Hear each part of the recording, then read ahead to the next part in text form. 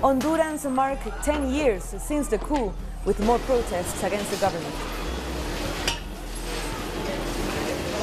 Caribbean countries join a protest at the OAS against the presence of a Venezuelan opposition delegate.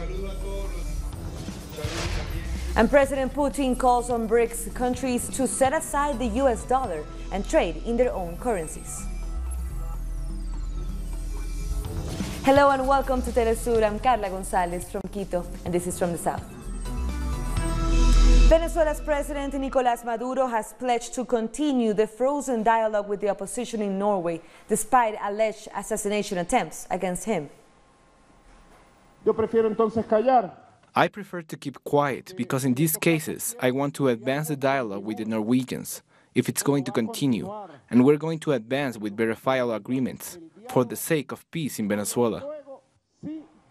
After an investigation lasting more than a year, the government of Venezuela says it has prevented another attempted coup. A number of civilians and former military officers have been arrested in connection with the plot. More in this report. Attacks on military bases like this one were part of the plan to carry out another coup in Venezuela. They also planned to steal weapons and to murder generals and government leaders. President Maduro confirmed the plot. The complicity of Ivan Duque and the Colombian government is clear. They played an active part in this fascist attempt to kill me and mount terrorist attacks with bombs to kill social movement leaders in Venezuela. Where else could this murderous plan come from but from the Colombian oligarchy, from Ivan Duque and Álvaro Uribe, the killers of Colombia? And the world should know that from Colombia there is a conspiracy to subvert the peace and unity of Venezuela. We will not tolerate this.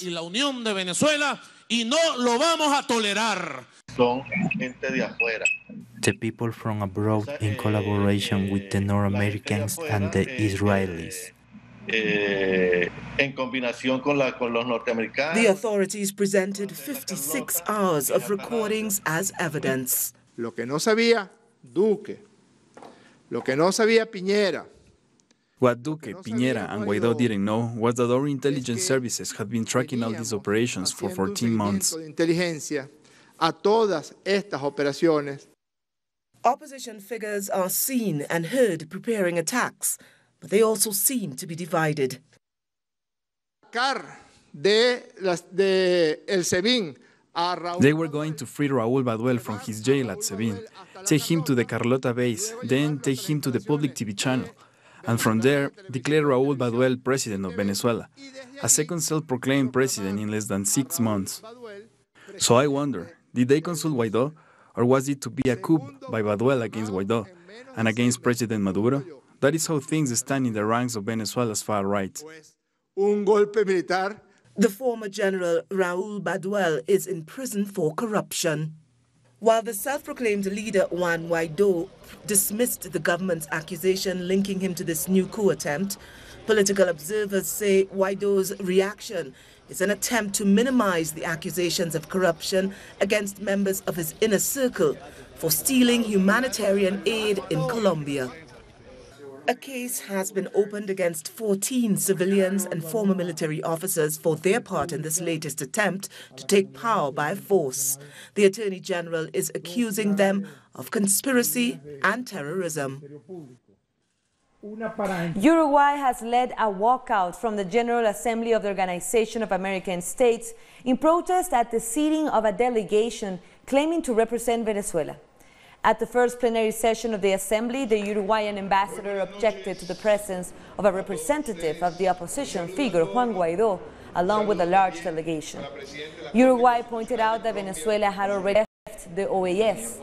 The walkout was joined by Mexico, Bolivia, and Nicaragua, and several Caribbean countries also spoke out against the presence of the Guaidó delegation. Antigua and Barbuda's Foreign Affairs Minister told the Assembly's plenary session that the OAS needs urgent reforms. He says that as it stands, a few powerful countries coerce 18 votes in a non-transparent way and then impose their will on all. The foreign minister says the OAS is now being regarded as a punitive organization, not a healing one. It is becoming an organization that pours oil on troubled water. If this broken system and disregard for consensus building continues, if a crippled OAS limps along as a house divided against itself, it will collapse, and something might emerge in its place. Our correspondent, Paola Fernandez, has more from the OAS meeting in Colombia. Here in Colombia, the OAS General Assembly is taking place where several countries expressed their rejection of the presence of a delegate of Venezuela's opposition leader, Juan Guaidó. For example, Uruguay left the opening event, and other countries followed, like Bolivia, who said that Venezuela had already left the OAS, and that's why it shouldn't be a central topic. They said that accepting a delegate could mean recognition by the OAS of Juan Guaidó as president. Also joining the call were Nicaragua, Mexico, Grenada, St. Vincent and the Grenadines, Trinidad and Tobago, Antigua and Barbuda, Suriname and Dominica.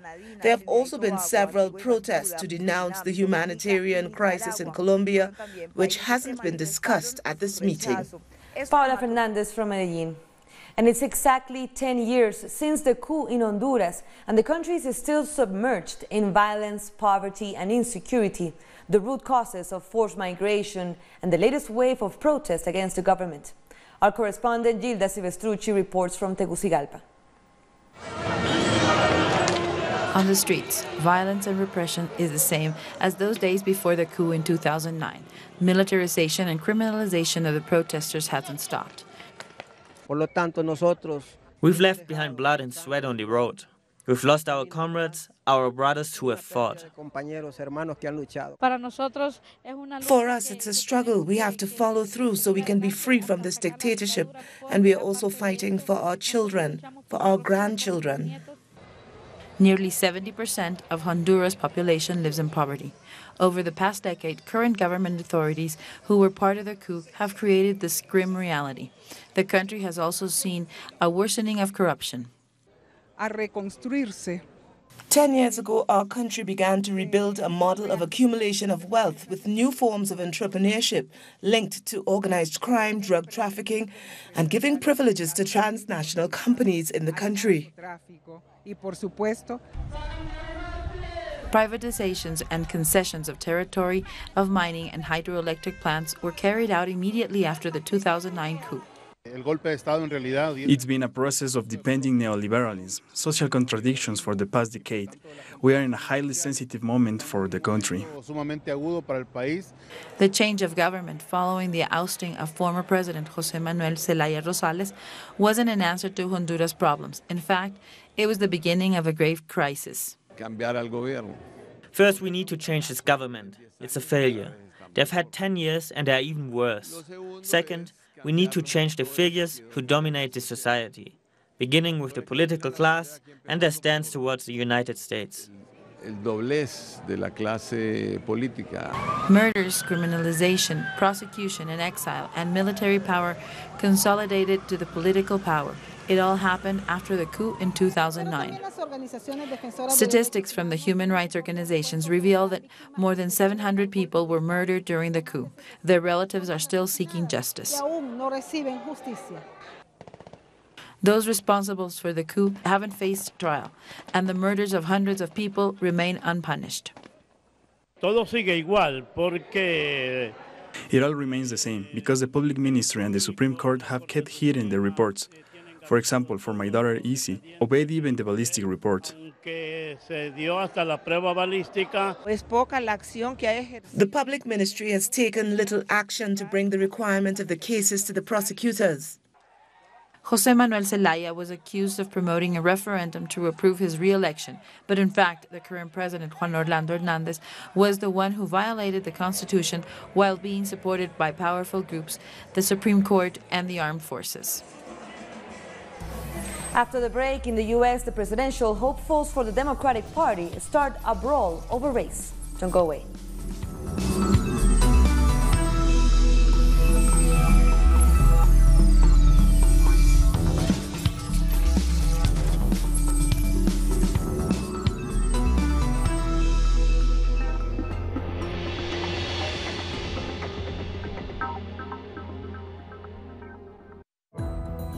actions have an impact on the environment.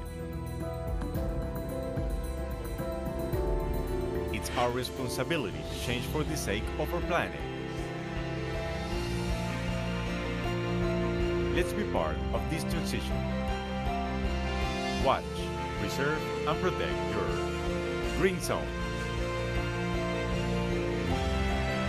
Wednesdays, only on Telesur.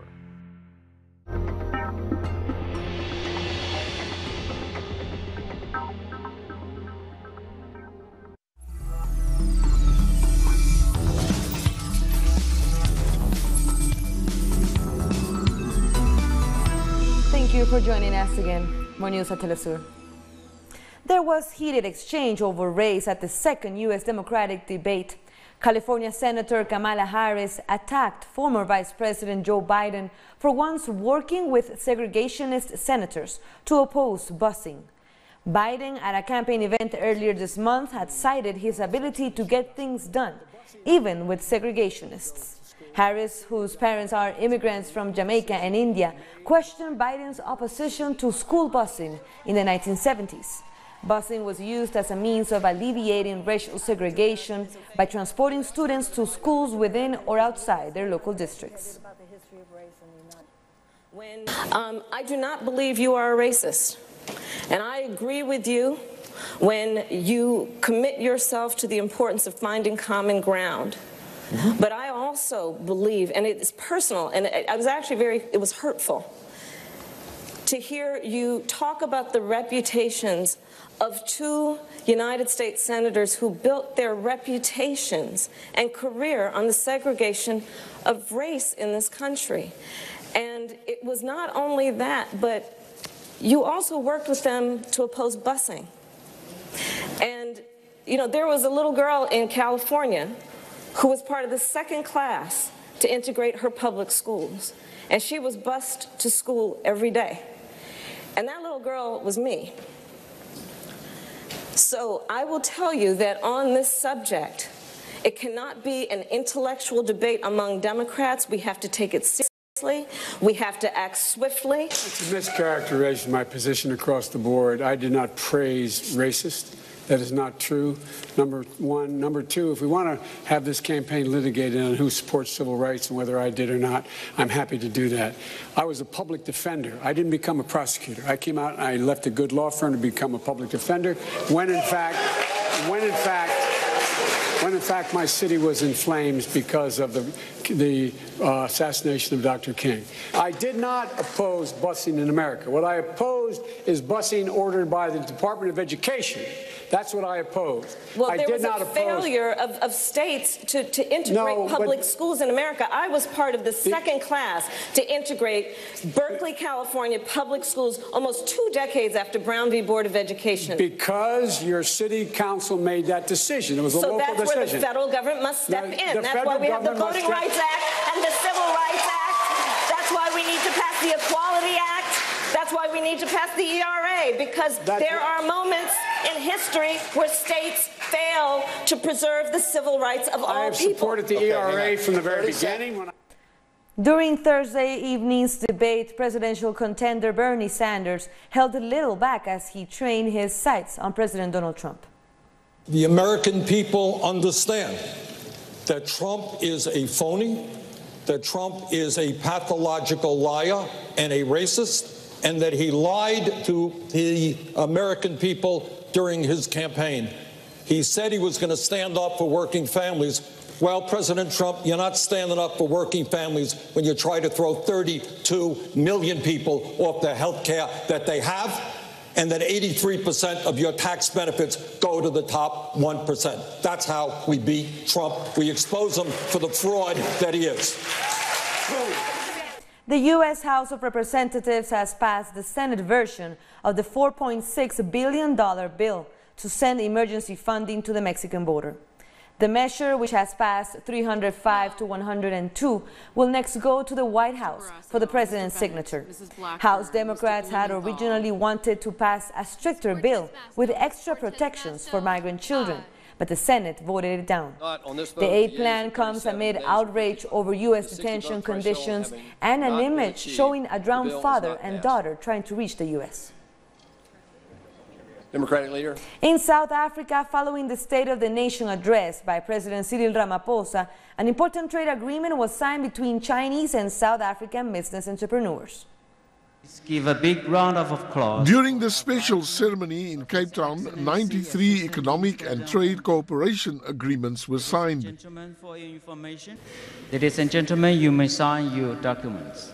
Minister of Trade and Industry Ibrahim Patel said that the deals worth in excess of 27 billion rand will help create jobs for young people, deepen South Africa's industrial footprint and grow the country's gross domestic product. We also offer a very profitable place from which to do business. In addressing the delegation, Patel described South Africa as the gateway to reaching more than 1 billion consumers in Africa. Where a Chinese company partners with a South African company and manufactures here in South Africa, a great opportunity is presented to export duty-free into the rest of the African continent, into the European Union and into the United States through our favorable trade agreements. The high-level Chinese delegation was led by Chinese Assistant Minister of Commerce Ren Hongbin. This trade promotion delegation is made of more than 80 Chinese entrepreneurs from nearly 40 large-scale key enterprises in sectors including agriculture, light industry, textile, medicine, chemistry, and minerals. Chinese Ambassador to South Africa Lin Songtian describes South African and Chinese cooperation as entering a new era. China and South African relations have entered the golden time of harvest. International Relations and Cooperation Minister Naledi Pandor and the Minister of Agriculture, Land Reform and Rural Development, Toko Didiza, also attended the signing ceremony. Johan Abrams for Telesur in Cape Town. At the G20 summit in Japan, Russian President Vladimir Putin has called on the BRICS countries to boost international payments in national currencies and leave aside the US dollar. The president was addressing leaders from Brazil, India, China and South Africa on the sidelines of the main G20 meeting in the city of Osaka. The 5 BRICS nations represent 40% of the world's population and almost a quarter of global GDP. Putin said they had a duty to seek a more stable international economy. It is symptomatic that international trade is losing its role as the economic growth locomotive and bearing a heavy burden of protectionism, politically motivated restrictions and barriers. We see low business activity, world debt growth, high volatility on financial, currency and raw materials markets. Under these circumstances, BRICS states should take the initiative in the formation of a more just and stable model of global development, based on the principles of equality, respect to sovereignty, and consideration of all countries' interests. And as world leaders arrived in Osaka, the trade war between the United States and China was expected to overshadow the 2-day summit. And the nuclear deal with Iran was also expected to be high on the agenda. U.S. President Donald Trump has already met with Vladimir Putin, and he's expected to meet Xi Jinping on Saturday. The Organization of the Petroleum Exporting Countries is expected to roll over a deal on cutting supplies at a meeting next week in Austria's capital, Vienna. In an exclusive interview for the Venezuelan Ministry of Petroleum, OPEC Secretary General Mohamed Barquindo said that sanctions on Venezuela and Iran affect all the OPEC nations. In addition, we have other geopolitical tensions, in particular in the Middle East, in Iran, in Venezuela, as a result of these punitive sanctions that are imposed on these major producers and exporters of oil.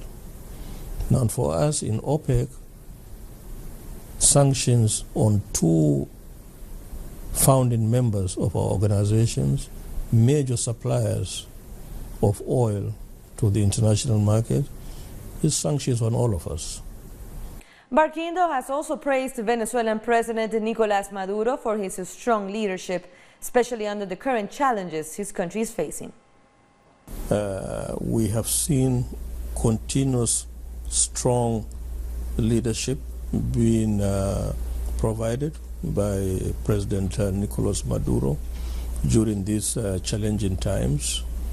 And as you know, this year, Venezuela currently holds the presidency of the OPEC conference, which is very able Minister Manny Quevedo is deputizing for President Maduro.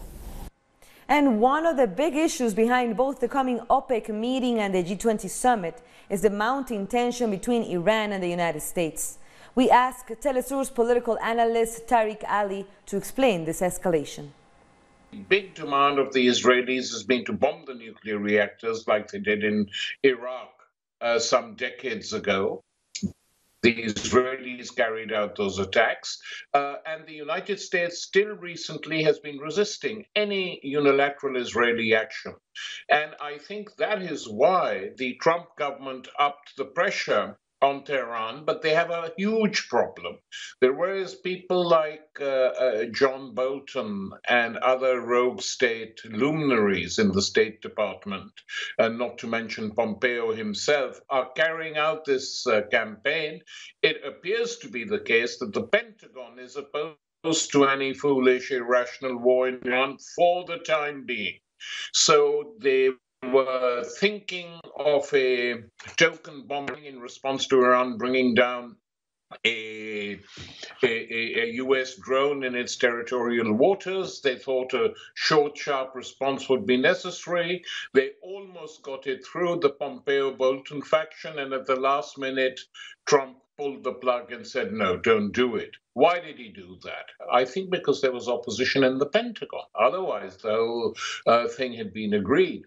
And the pressure really comes from the Israelis, who do not want any sovereign state in the Middle East. That was Tariq Ali speaking on the U.S.-Iran issue. Coming up, the heat wave in Spain kills 2 and wildfires continue to burn. Stay with us.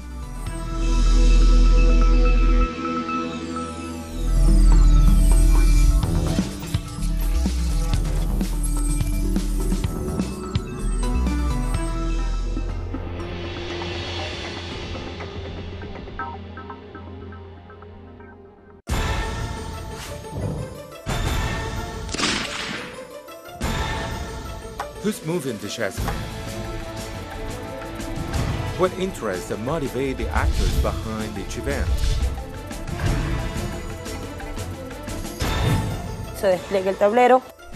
Uncritical Moves investigates every event from Monday to Friday. Only on Telesur.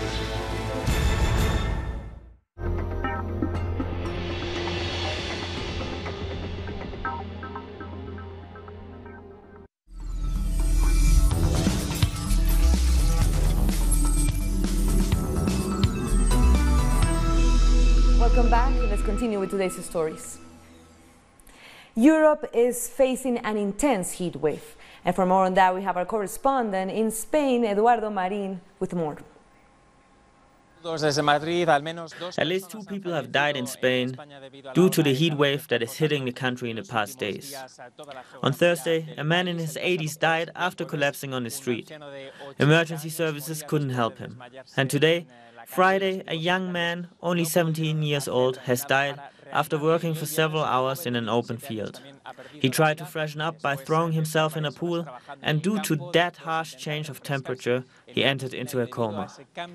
At least 2 more people are being treated in the hospital due to the consequences of this heat wave. We are expecting to get 44 degrees Celsius in the hottest place in the country.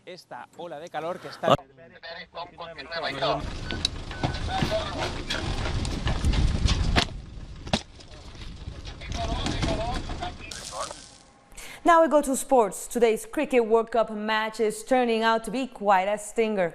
A swarm of bees invaded the playing surface, temporarily suspending play between Sri Lanka and South Africa. Midway through Sri Lanka's innings, as the flying troublemakers made their way onto the square, forcing batsmen, bowlers and umpires to dive, take cover and hit the deck. A stressful game indeed, that cricket. Anyway, insect invasion aside, play resumed, with South Africa bowling out Sri Lanka for just 203. The Sri Lankans just kept on losing wickets at regular intervals. Sri Lanka now needs to defend a target of 204 runs if they want to stay alive in this World Cup. West Indies cricketing great Sir Everton Weekes is in intensive care after suffering a heart attack in Barbados. The 94-year-old is being treated at Queen Elizabeth Hospital in Bridgetown.